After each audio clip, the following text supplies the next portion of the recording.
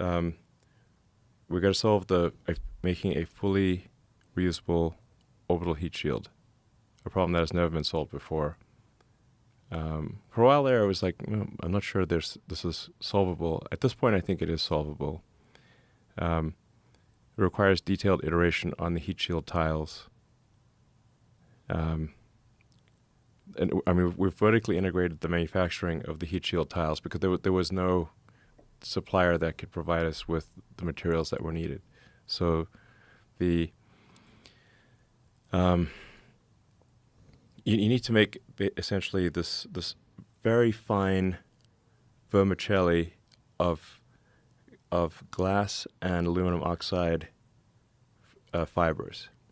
Aluminum oxide is basically sapphire. So it's like glass and sapphire, very fine fibers in exactly the right geometry with special coatings